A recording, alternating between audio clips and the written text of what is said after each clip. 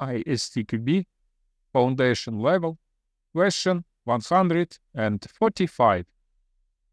Involves taking the actions necessary to meet the objectives of testing. Is a part of which test activity? A. Test planning. B. Test implementation. C. Test monitoring and control. D. Test analysis. Take a moment to subscribe to my channel and hit the bell icon to don't miss new ISTQB questions and answers that will help you guaranteed enhancing your skills. Join us on this learning journey.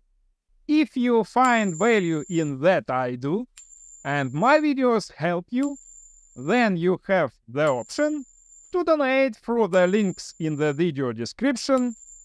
I can release new videos on ISTQB questions on a regular basis. To answer this question, it's enough to remember what each phase includes. Correct answer is C. Involves taking the actions necessary to meet the objectives of testing, is a part of test control according to ISTQB Syllabus. All the rest of the answers are wrong.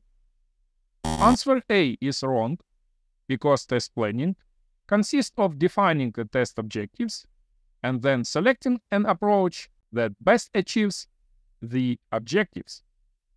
At this phase, testers don't take the actions necessary to meet the objectives of testing.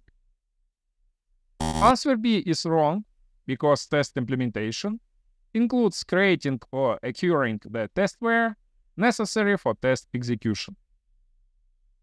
At this phase, testers don't take the actions necessary to meet the objectives of testing.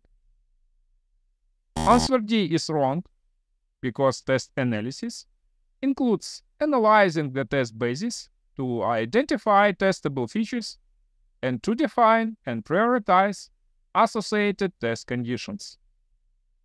At this phase, testers don't take the actions necessary to meet the objectives of testing. My recommendation: please figure out all the test activities and test phases with examples in the ISTQB syllabus. Explanation. Finally, let's look at the section 1.4.1 Test Activities and Tasks in the ISTQB syllabus, where we can see that test monitoring involves the ongoing checking of all test activities and the comparison of actual progress against the plan. Test control involves taking the actions necessary to meet the objectives of testing. This is fully consistent with the correct answer C. Please be highly careful and attentive with all definitions, figure out them, and you obviously pass the ISTQB Certified Tester Foundation Level exam. Don't stop, never give up,